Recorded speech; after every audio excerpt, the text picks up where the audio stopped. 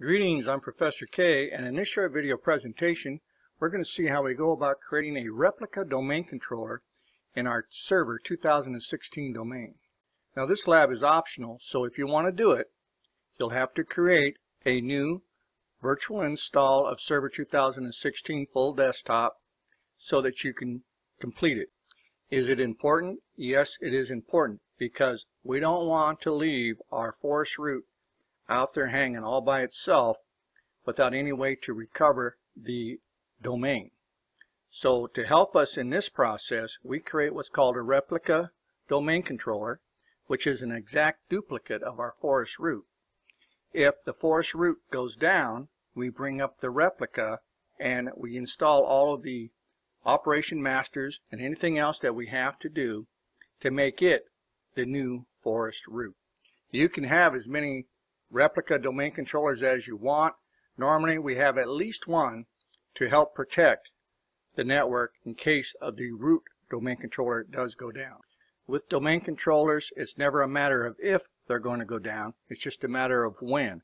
So you want to make sure that you have a way to recover, and we do this by performing backups and having a replica ready to go. Now I've already configured this Server 2016 full install just as I would Windows 10 or Server Core or any other machine that I need to join to the domain. So the first thing I have to do before I can promote this to a replica is get it inside of the domain.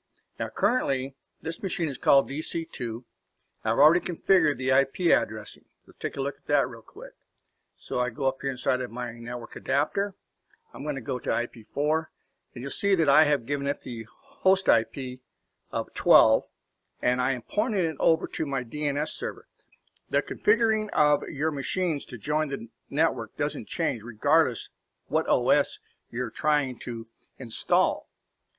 If I'm doing Windows 10, Server 2012, Server 2016, Windows 8, it makes no difference. The procedure for joining these machines to the domain remains constant, and it does not change. So to add a machine to a existing domain, I have to have a host IP that belongs to the networking portion where that domain resides. So my domain has a networking IP address of 192.168.145. I then have to assign it a host IP from the available range of IP addresses. Now to find the domain controller, we have to tell it where it can find a DNS server. I have a DNS server installed on the root DC for this domain, and the IP address, that is to say the networking IP address assigned to that domain controller, is 192.168.145.10. So we're going to go ahead and say OK to that, say OK to this. Close this out. Now we're back up to my Server Manager. Now remember, I can use Server Manager to join this machine to the network, or I can use the system properties, but it's much easier if I just use what I have in front of me. So I'm just going to double click this, and that brings up the system properties, and now I can use the change option that I have here. I've already given it a user-friendly name of DC2. Now I need to join the domain. One thing that I forgot to mention, you have to ensure that all your machines are in the same time zone. That's very important. That's because of the timestamps that Kerberos and Active Directory are going to place on everything that they do in communicating with your machines. So make sure they're all on the same time zone and that your time on the clocks is off no more than 5 minutes. So I've typed in my subdomain name that I'm using for my domain, us.cyberoffense.com. I'm going to hit OK. In just a minute it should pop up and ask me for my credentials. It now wants the domain administrator credentials so that I can join this machine to the domain. So I'm going to type in administrator, and then I'll type in my domain administrator password. So I've got my information typed in correctly. Now, one word of warning. If you do not get this dialog box and you get an error message, make sure that your networking adapters are configured correctly for this machine.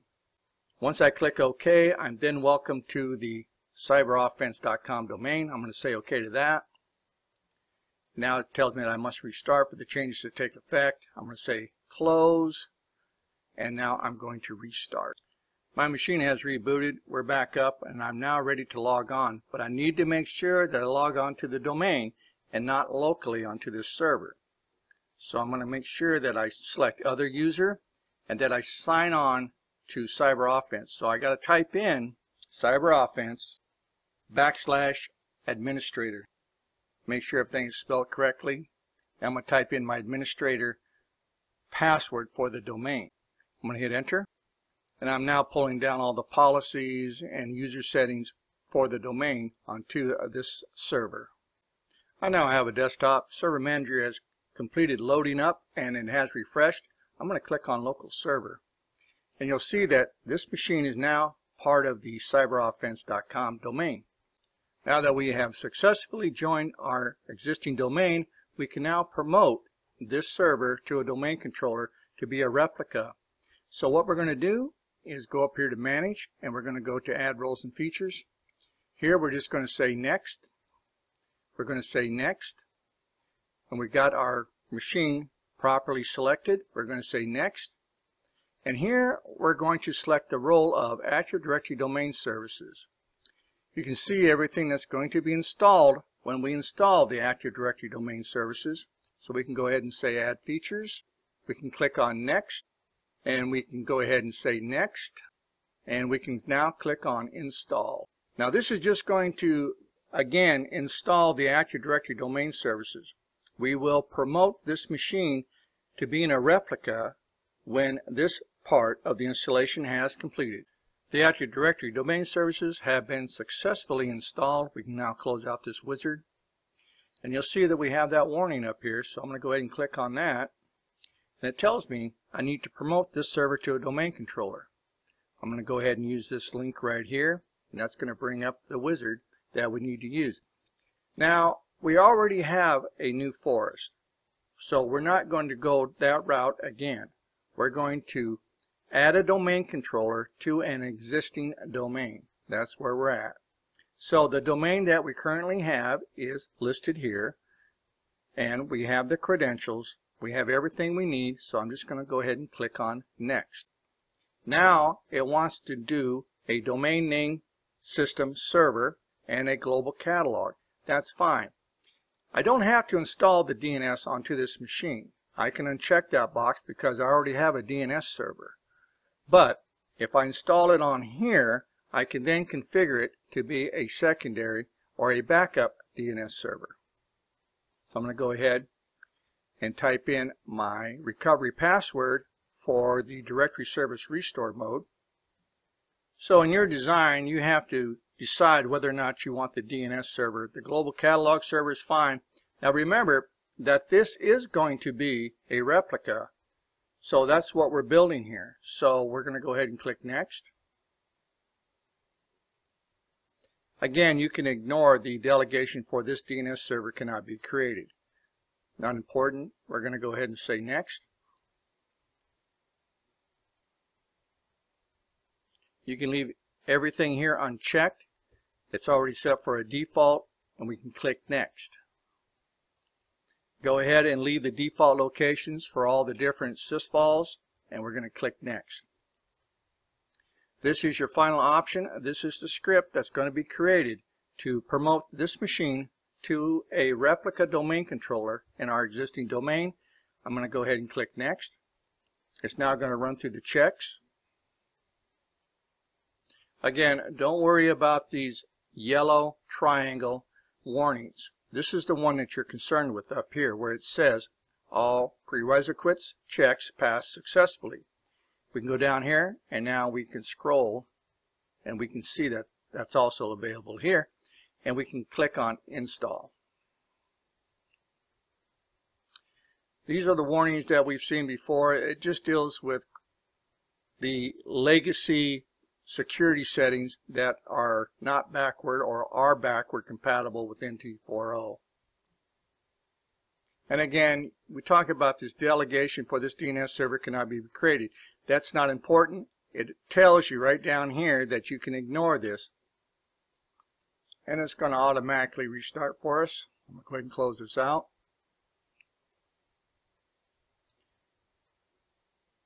Our Replica domain controller has rebooted, and we're ready to do an input and then Control-Alt-Delete.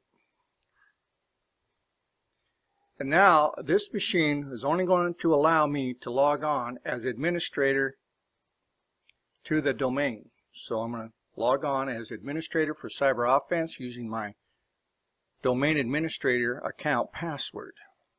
Server Manager has settled down. I'm at my desktop. Now I have my Server Manager in front of me on this new Replica domain controller, and it's no different than any other domain controller on my network. For instance, I can go in here and I can add to this Server Manager DC1 and Server Core and manage them from here just as well as I can from DC1 and its Server Manager. So I've typed in Server Core. I'm going to move it on over here to the next window. I'm going to go ahead and add it. I'm now going to add another server. I will add DC1. I'll type in DC1. Tell it to find it. And there it is. I'll move this over. I'll now say OK to that. And if I go into all servers, you're going to see that I have DC1, DC2, and Server Core inside of my Server Manager on this Replica. So that regardless of which machine I'm on, I don't have to jump from this DC2 to DC1 just so that I can manage a machine remotely. I can do it here just as well. It tells me that my Server Core is not accessible at this time, and that is correct because I have it powered down. So I'm up inside of the DNS console now for my DC2. This is the Replica. And if I would like to change this DNS server from being a primary over to a secondary, I can just by going into the zone, right clicking, and going to properties. Now currently this machine is an Active Directory integrated zone. So for me to knock this down to a secondary, well then I would have to remove it from being Active Directory integrated and then promote it to a secondary. Show you how we do that. Let's go in here, we just select change, and now I can make this one a secondary, just that easy. And it asks me, do you no longer want this zone to be Active Directory integrated? I'll say no, and I'll cancel this, but that's how easy it is. The advantage to having this machine configured as an Active Directory integrated DNS server is that if my primary or my root domain controller goes down, this machine will pick up and provide the DNS and whatever other information is needed for the devices on the network. That's going to conclude this short video presentation on how we go about creating a Replica domain controller for our 2016 domain. So if you have any questions or you have any concerns about any of the information in this video or the lab, please don't hesitate to reach out and contact your instructor. And I'll see you in my next video.